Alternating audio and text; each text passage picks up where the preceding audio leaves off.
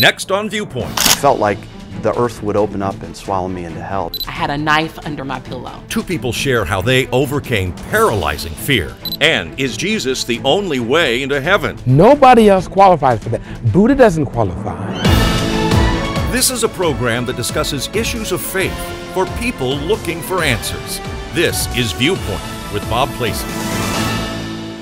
Later in the show, I speak with a former journalist about the reasons he believes that faith is the only way a person can go to heaven. But first, fear can be a powerful emotion for many of us. It keeps us from danger. But for others, it can be paralyzing. My first guest has devoted his life to bringing peace to others as a pastor. However, one day, in the blink of an eye, fear took over Pastor Nathan Branim's life. That surprised me after meeting you and the joy that's in your face that you had a time in your life when you just felt like all the darkness is closing in and you're in a pit. What happened? Yeah, I did, Bob. It was, I still remember the day. It was so powerful and so terrifying that, it was indelibly imprinted upon my heart. October 1st, 2004. I'd been in ministry for about 4 years. I was born again in 1994, so serving the Lord for years. So you'd been serving the Lord for 10 years. I mean, you knew who you were as a child of God. Absolutely. Fear is irrational, right? It causes you to think things that aren't true. Right. And so I was at work one day at the mission.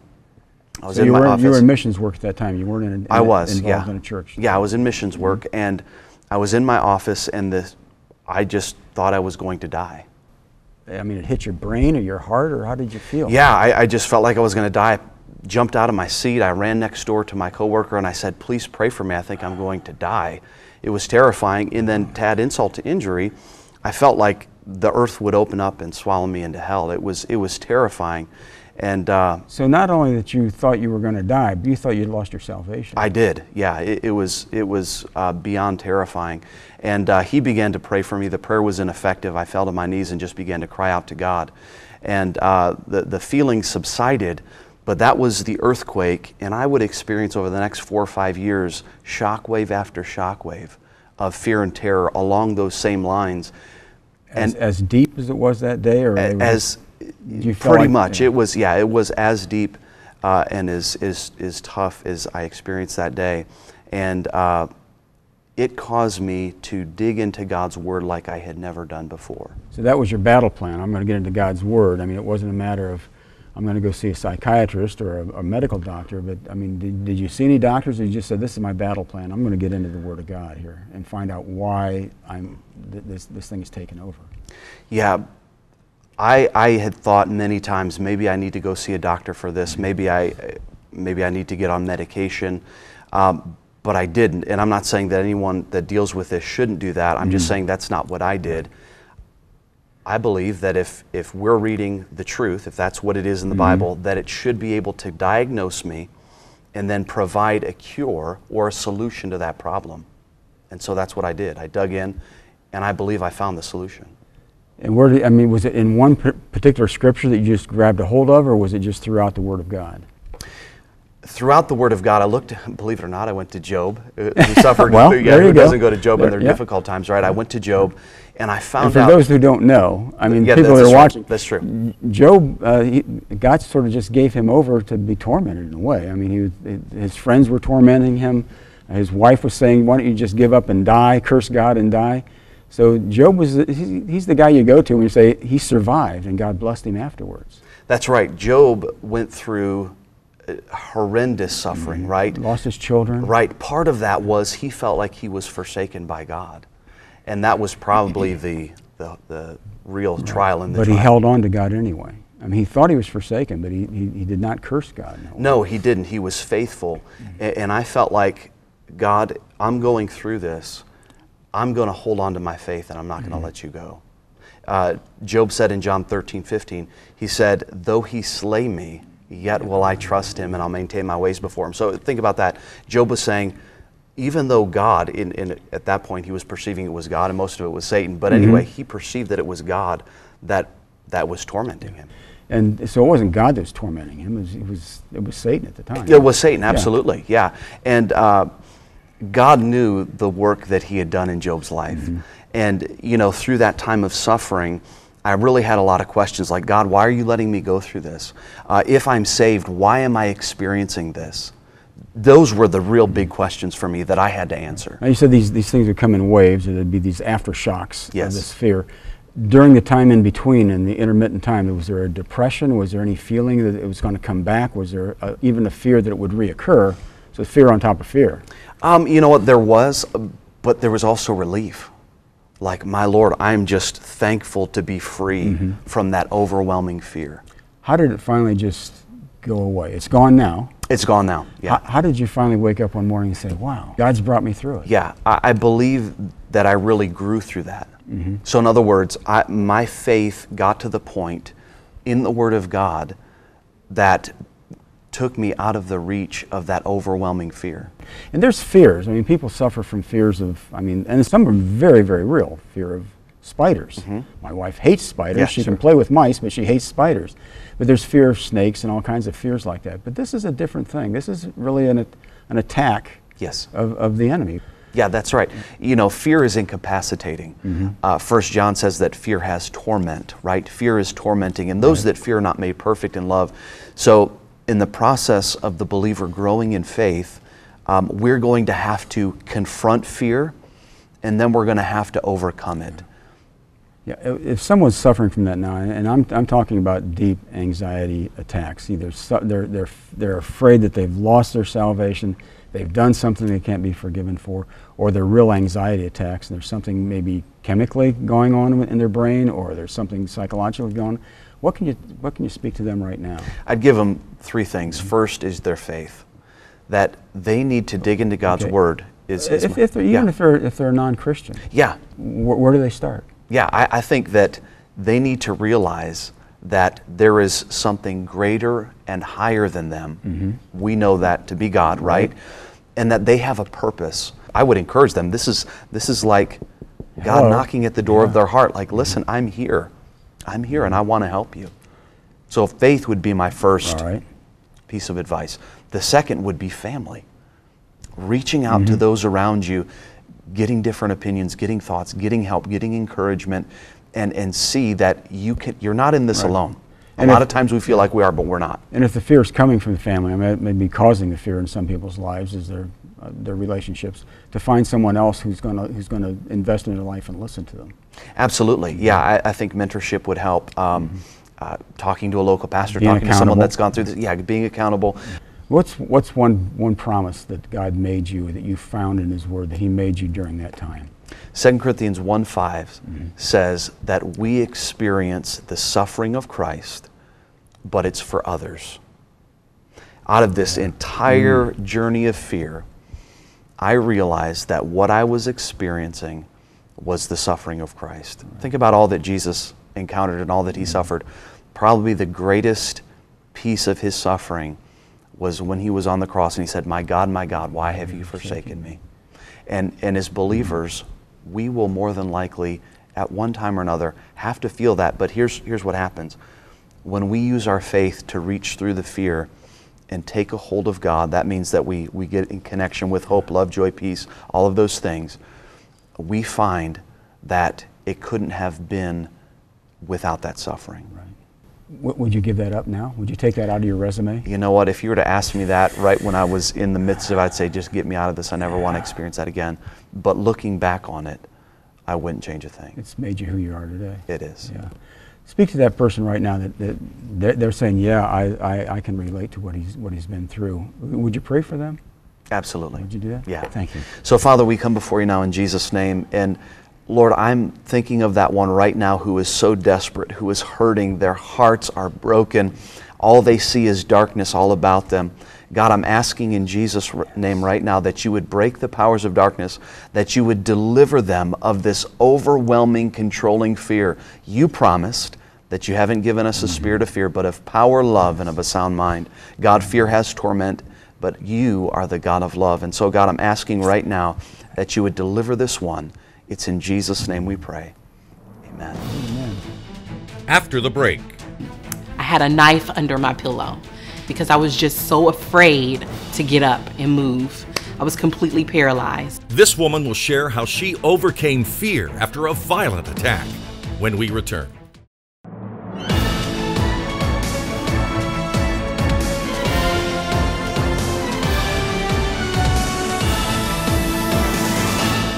Fear can be a paralyzing emotion that can trap anyone at any time. Monica GUIDRY is an author and worship leader, and she had to face fear head-on in a battle for her life. Monica joins us today from her home in Columbus, Ohio. Thanks, Monica. Appreciate it. How you doing today? I'm doing well. Thanks for having me. Monica, you're a wife and a mother of two, and life seemed pretty normal till one afternoon when terror struck you and your home. Tell me what happened. So it was a normal day. I and my children were home and my son was downstairs, and I started to hear noises coming from my son's room, and it sounded like some crackling noises. So I went back into the computer room and I started hearing noises again, and this time it sounded like someone was throwing rocks at my oldest son's window. And so I got up again and I go to the steps and I look down and I don't see my son. And as I'm turning around to come up the stairs, a man jumps out. I noticed that the man that had jumped out had a knife over his head. Were you in shock, or did you think this was going to be a life and death situation, life and death struggle that may involve your kids, who at the time were very, very young? It took a minute for me to process. I know that's going to sound weird. It took a minute for me to process that this was really happening. So what happened next was I began to tell him that he could leave, you know, just go, leave us alone. He could go and I wouldn't report him or anything like that. But he had other plans. He said no, and I had to start defending myself because he started cutting and stabbing at me. And I was defending myself. I was trying to block him, and at some point we wrestled and I fell to the ground and he was hovering over me with the knife. And I'm fighting as best as I could, and my doorbell rang. And as soon as my doorbell rang, I just thought to myself, I've got to get down to the door. If I could just get down to the door. And as he's cutting and slicing and he's saying, die. And then that's just when I started really with all of my might fighting back. I literally just started fighting back. And I got up, I was able to get up, and I was able to take the knife from him. So I took the knife from him and I'm holding it at him at this point and backing down the steps to my door. And as soon as I got to the door, I opened it up and a man was standing there, and I just got hysterical. Like, there's a man, he broke into my house and he's trying to assault me. I don't know how this man got from the top of my steps down to the bottom. It was like he flew down the steps and out my back door, and the man chased after him, but they never caught him. That had to be absolutely terrifying, but it sounds like a miracle that you weren't really killed or even badly wounded. The God thing about all of this is that I have a couple of scratches on my arms, but nothing else. My dress, the dress that I was wearing that day has, I kept it for a while, but it has slices in it from the knife, but nothing penetrated. Now I should add that the police never did find the man who broke into your home and threatened you. They never found the guy, and which was the reason why I was afraid. I was afraid because they never found him, and he could have easily came back and finished the job that he started. Well, then the next day, how did you plan to face this new fear you were confronting? You were back on your own again. It dawned on me that night, and it was when I was lying in bed next to my husband, and I had a knife under my pillow. Now, I know that my husband would protect me with all of his might, but that wasn't security enough for me. So I had this knife tucked underneath my pillow just in case. And I remember not sleeping at all, but just staring up at the ceiling. I didn't even go to the restroom in between the night because I was just so afraid to get up and move. I was completely paralyzed. This shook my faith, and it did in a sense because it developed something in me that I had not had before, which was a spirit of fear. And next morning, I had my bags packed at the door to go over a friend's house because I was a stay-at-home mother, so I was not working at that time. I was getting ready to leave out of the door to go to this arrangement with me being at my friend's house, and Holy Spirit stopped me and said, no, you're not going anywhere. And because I'm an obedient servant most of the time, I put my bags down, I unlatched my daughter from her car seat, and we stayed at the house. I didn't go anywhere. So you had one day that fear took over your life. Did fear ever return? The first day was the last day. that I let that consume me, fear consume me. So this is what happened. I stayed home and I went through my home and I just began to pray over my house and prayed over every window and every door and through every room, and basically dispelled fear. Well, Monica, explain to the folks watching in our audience who maybe are not familiar with why you believe that speaking out and declaring what you believe was an important part of removing the fear. I believe in the power of words and declaration. Why? Because our whole world was formed with words. God spoke it and it was. And so I believe that there are times where we have to declare and speak things audibly in order for things to happen. Now I know you're saying you dealt with it head on, but I have to assume there are moments when fear confronts you. How do you deal with it when it comes back? Of course fear pops up. But for me, what I do is I weigh it out. Is this fear? Am I afraid or am I unsettled? So when I feel like I'm afraid, I know that I'm afraid because it's paralyzing. Fear always will paralyze you. Fear will always paralyze you. It will stop you in your tracks and stop you from moving forward. Being unsettled is just a feeling that you have, but you're still able to move. So when I feel fear, that's when I decide I'm going to face this thing head on and just go for it. So yes, fear comes up every now and again, and I have to just shut it down instantly because I've decided that that's not something that I'm going to operate in. Well, for people out there, where in the Bible do you feel a person needs to turn to if they're really dealing with real fear right now? I would absolutely go to the scripture that says, God has not given us a spirit of fear, but a spirit of power, love, and a sound mind. Clearly in that scripture it says he has not given that to us. He's not given that to us. So if we have it, we know that it has not come from our Heavenly Father. Well, Monica, thank you for sharing your viewpoint and for sharing your story with us today. We appreciate it. Thank you for having me. Nobody under the sound of my voice has to go to hell. If you go to hell, it's because you choose to. A former journalist will share his viewpoint of why he believes there is only one way into heaven. Next. For many years, we've seen it on signposts in the highway. We've read it in books, but Jesus saves. And what does he save us from? And are Christians so narrow-minded that we think that Jesus really is the only way to eternal life? Well, with me is Bill Harris. Bill, you've been a TV journalist, you've been a teacher, you've done a lot of things in your life, but you've believed that Jesus Christ really saves. Amen. What does he save us from?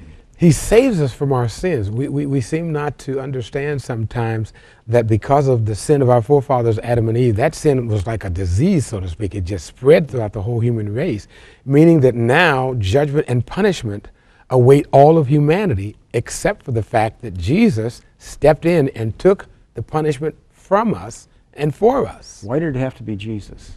See, God, in his own infinite wisdom, could not send a choice angel. He could not send a regular human being. It had to be a special sacrifice that met God's specifications or qualifications.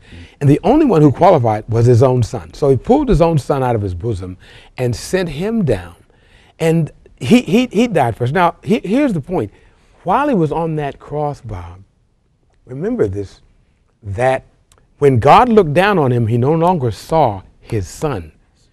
What he saw was the flesh of the prostitute, the flesh of the drug addict, the flesh of the alcoholic, the flesh of the schizophrenic, the flesh of the mentally retarded, the flesh of the wife beater. He saw your flesh, he saw my flesh. All the sickness, all the disease, all the sin is hanging on Jesus, because all of that was imputed to him, and because God is offended by sin, God turned his back on his own son. I mean, God the Father and God the Holy Spirit stepped back and left Jesus to die alone. That's why Jesus said, my God, why hast thou forsaken me? The desertion was real because God is offended by sin. So he became the living sacrifice there on that cross. But it didn't end there.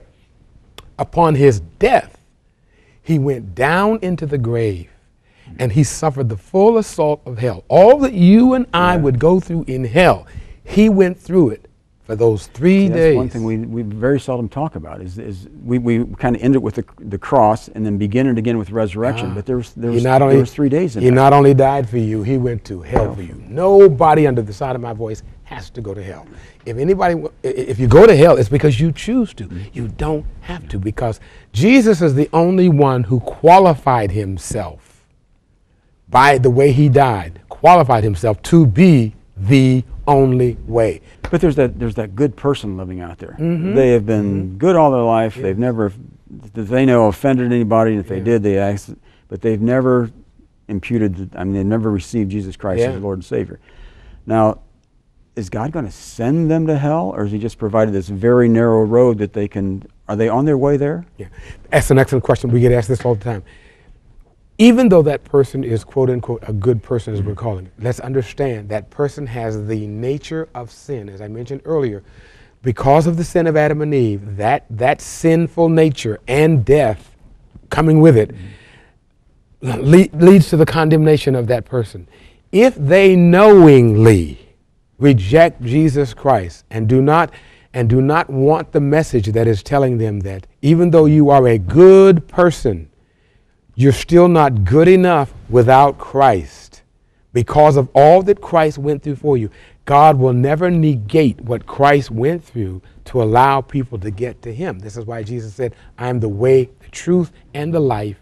No man cometh to the Father but by me. Jesus is the gatekeeper. So there's not a lot of roads out there. If we're There a aren't very a lot good of person roads, and I worship the trees and I love the earth, there's not a lot of roads. And the reason God made it so narrow is not that God is narrow-minded per se in the negative sense that we think about.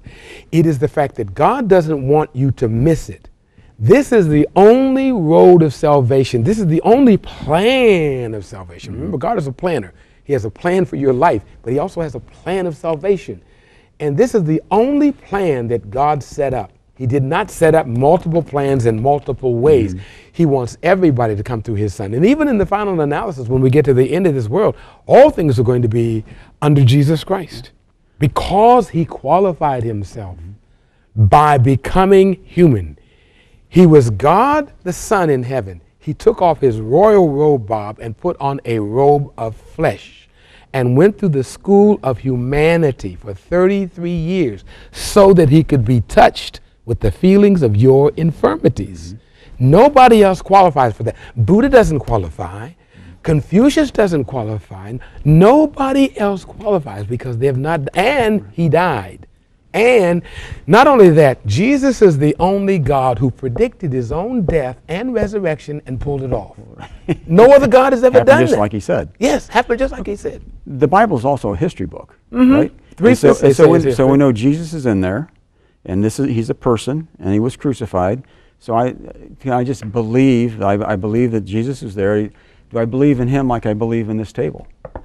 I see them both. Yeah. But how do I really believe? What is the difference between, this table's not going to save me. That's right. So what's the difference in those two beliefs? Well, the key word is belief, because we are asked to believe a God that we cannot see. Because God is a God of faith, and all that he does is based on faith. Think about this world. When he brought this world into existence, it was by faith. He simply spoke it. And the world came into being. God is a God of faith. And when he was dealing with the disciples, remember Thomas was not there when Jesus came back after the resurrection.